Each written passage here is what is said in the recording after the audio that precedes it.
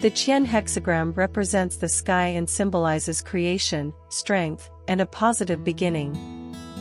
Long ago, in a distant village, lived a young man named Li Ming. Li Ming dreamed of becoming a great architect, but his family was poor and couldn't afford to support his education.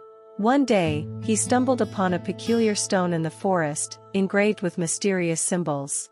These symbols were the Qian hexagram from the I Ching. Li Ming took the stone home, and from that day on, he began to dream about architecture.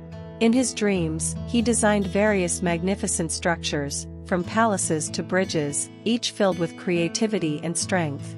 These dreams inspired Li Ming, making him believe he could achieve his dreams. Therefore, he began building small structures using materials available in the village.